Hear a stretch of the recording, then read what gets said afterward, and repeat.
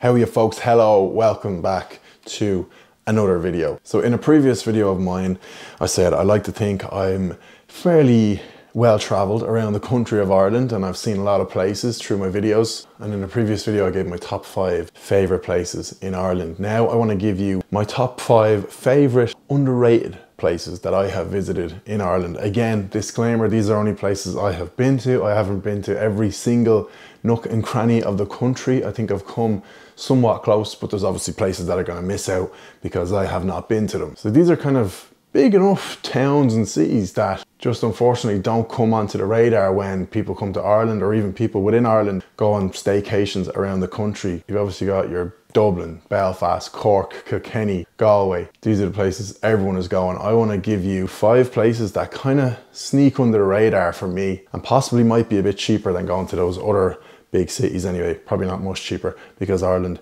is an expensive country, but you get my drift. Just before we kick off the list, you know it as well as I do, lads, there would be no channel, I would have no living without the sponsors of this channel. So I just want to say a massive thank you to my good pals over at Manscaped for sponsoring this particular video. And in the last 2 months, they've brought out probably 2 of their best products. First of all, the Beard Hedger Pro. It might look big, it might look scary, but don't worry, the skin safe technology greatly reduces the chances of nicking your face. Usually say your balls. Your face this time. It's also got the accessory on top that can be popped off. All these different settings, literally 0.5 all the way up to 10, so you can go any length you want. Now for me, arguably the star of the show, the Handyman. Pocket size, slip that in the pocket, you wouldn't even, it looks like a little phone. How's it going? No, it's not a phone, it's a razor. This is what I just shaved my neck with and my face. Don't know if this is the right way to say it, but basically if you couldn't be arsed with the shaving foam and kind of cutting your face in little plasters now with those kind of disposable razors, this shaves so close without nicking you. That's the main thing. So if you're interested in, you know, supporting the channel, lads, any of these products have piqued your interest, go over to manscaped.com, use my code POINTS20 to get 20% off plus free shipping. Now let's get on to this list. Okay, so here are 5 of the most underrated towns / cities in Ireland, in my opinion. I'm gonna go in no particular order because I just don't know if the order of this is the most underrated, this is the 4th most underrated. I just think these are 5 places you should definitely go. First up, we have Mullingar in County Westmeath, bang smack in the middle of Ireland. I have to admit, I went to film a video there just after Christmas last year, and up until that I would have just thought Mullingar was just somewhere you drive through, there's not a lot going on. I would hear of people going on, I would hear of lads going on stag parties and people going on hen parties and trips to Mullingar, and I would think, why are you going there? There's nothing really there. It's literally just on the motorway. You drive through it to get to the other side of Ireland. Boy, was I wrong when I went there. It's an absolutely beautiful town. It's steeped in musical history. You've got the likes of Joe Dolan and Niall Horan from Mullingar. There's always great Irish musical festivals on in Mullingar during the summer. And it's actually got some really stunning old kind of architecture as well. Ooh, architecture. But you know what I mean. I got one of the best pints of Guinness. Now there's pubs in Mullingar. It's not just great Guinness, they've got a great atmosphere.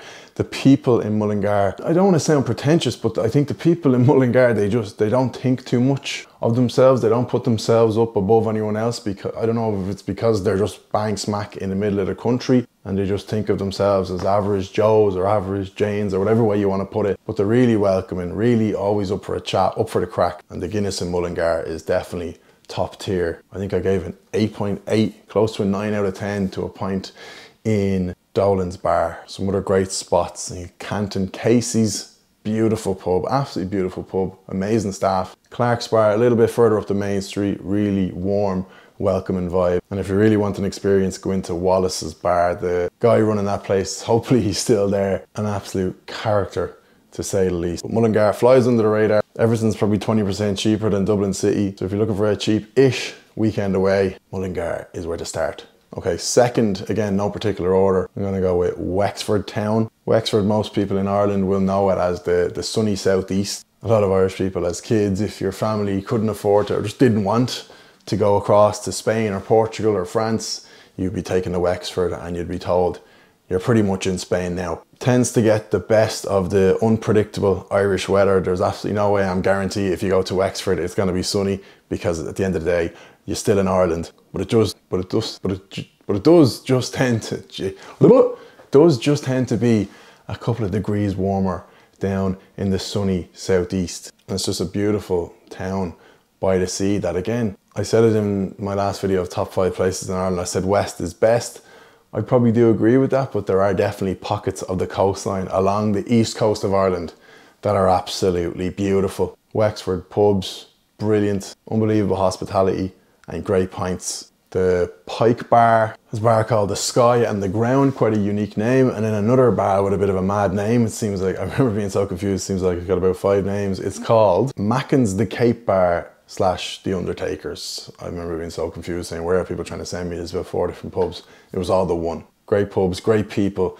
Wexford, sunny southeast, would definitely recommend. Next on this list, I'm getting great memories reminiscent about going to these underrated towns. The next one is one of 2 cities on the list. It is Derry City. Derry has this sort of way of feeling like a big city, but also has a very cozy vibe to it. The people of Derry, you cannot help but love the Derry accent and the Derry people. So warm, so welcoming, so full of fun. The people of Derry are probably sick of it, but the TV show The Derry Girls has really exploded the tourism. There's murals on walls, there's sandwiches, burgers, places named after them. It's really bringing people to the city of Derry, and that can only be a good thing. It's steeped in history, very recent history that I won't get into. You can learn for yourself when you're up there, but I'm sure you know what I'm talking about. It's got some class pubs. Pater O'Donnell's probably the most popular. A place called the Park Bar, slightly out of the town, a little bit more of a local feel to that. And then a really cool kind of musical themed bar is a place called Sandino's. 4th on the list is a town. I wasn't sure if it was a city or a town. It's quite a big one. Sligo town goes completely under the radar, in my opinion anyway, because if you're going to go west, most people are going to go to Galway, Westport, Castlebar. An absolutely gorgeous town with the River Shannon flowing right through it. It's definitely going to be cheaper than Dublin City, but possibly even a little bit cheaper than Galway. So I would highly recommend Sligo for a night or 2 away. It's got loads of great hotels, I was so surprised by the pubs there, just the level of hospitality. People aren't taking themselves too seriously. There is that sort of small town local vibe, even though it's a big enough town. You've got Foley's, really warm, really cozy. You've got Shoot the Crows, another really cool, unique pub. And then one of the finest looking, coolest pubs I have ever been to, right on the river, Thomas Connolly's. I say it's like the West of Ireland's answer to the Gravediggers in Dublin. Really old, really cool furniture. Lovely little snug at the front. It's just so rare to find a pub as authentic as that. Last but not least, like I said, no particular order. I've said it about 5 times, but I just want to make sure you know. This is the second of 2 cities on this list. We had Derry City. Last but not least, Limerick City. People might be surprised to see this on the list because it's a very well-known city, but I just feel like sometimes I do have to be one to stand up for Limerick City, because unfortunately it always just gets this bad rap. I think it kind of comes from over a decade ago. People kind of used to joke about Limerick and they'd call it like Stab City and all this sort of shite. But when I went to Limerick, I had a great time. Again, like Sligo, the River Shannon beats and flows through Limerick City and just gives it that bit of life that a city needs. Now, don't get me wrong, in terms of modernity, Limerick, it's not the most modern city in the world, but I don't think if you're coming to an Irish town or city, you don't want super modern. We're not known for modern in Ireland. It's real, it's authentic, and you step foot into any pub in Limerick, you will be met with open arms. They'll probably take the piss out of you, have a joke, but that's what you want. Limerick City has an unbelievable sporting culture. From rugby, they've got Thomond Park, the home of Munster Rugby. They've got currently the best hurling team in Ireland. So if you can get to a hurling match in Limerick, you'd be very lucky. So much sport going on, it even bleeds into the pub culture, because one of the best pubs in Limerick is owned by former Irish rugby player Jerry Flannery. What's it called? Flannery's. No shit, Sherlock. Right across from that, a pub called Tom Collins, probably my favourite pub in Limerick. Oh, it's a tie between Tom Collins and JJ Bowles. So Tom Collins and Flannery's is both smack bang in the city centre, and then you go up the River Shannon a little bit. JJ Bowles, sit out the back, have a pint of Guinness, sitting on the river. Absolutely amazing. So Limerick, again, like I said, it's somewhere that, yeah, you would know the name of it, but I don't think people think when, oh, where we go away for a weekend, they don't automatically say Limerick, and I feel like you should go there because it's great crack. So that's been my 5 underrated places, cities, towns, whatever you want to call it, to go in Ireland, given my little bit of experience traveling around the Emerald Isle. Thank you for tuning in, lads. We'll see you in the next video.